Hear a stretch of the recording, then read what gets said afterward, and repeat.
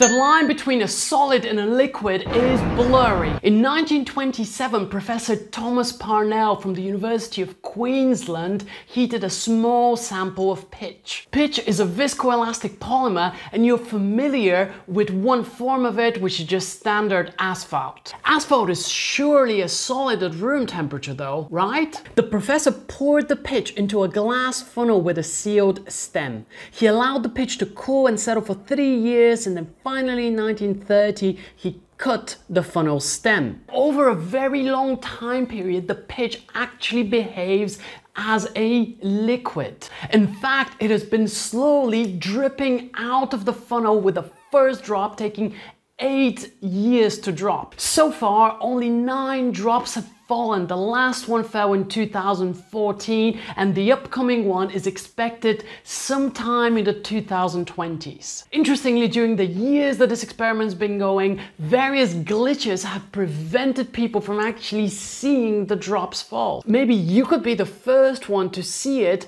using the experiment's live webcam from the University of Queensland.